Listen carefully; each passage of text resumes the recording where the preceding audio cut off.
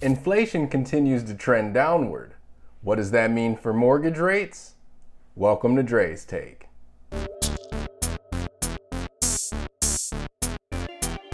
The Consumer Price Index, or CPI, numbers came in today at 2.9%, beating the 3% expectations. Many economists believe that this lagging indicator will reach the desired 2% target in the subsequent readings, and the Fed should go ahead and lower the funds rate.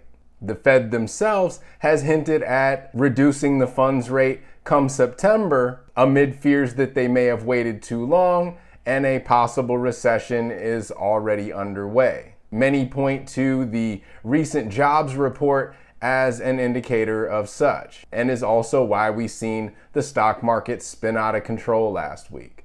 Subsequently, we've seen mortgage rates tumble about 1% over the past month, down from the mid-7s to the low to mid-6s currently. A much welcomed relief in affordability for buyers currently in the market and those that would like to consider. For sellers, this is good news as well, stoking hopes that it will bring many buyers off the benches, leading to reduced time on market and a higher likelihood of selling at or near your asking price.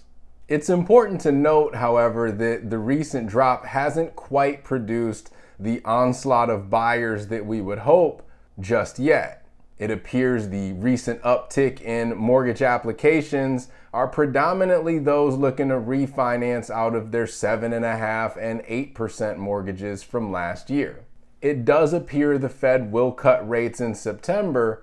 However, the expectation of increased government borrowing may put a damper on how far it impacts mortgage rates. The National Association of Realtors top economist Lawrence Yun expects the new norm to be about 6% going forward, and that the days of 4% interest rates are far behind us and nowhere in sight ahead. Anyways, if there's anything I can do to help you buy, sell, invest in real estate here in the Central Florida area, I'm always happy to do so. Feel free to reach out. Until next week, that's Dre's Take.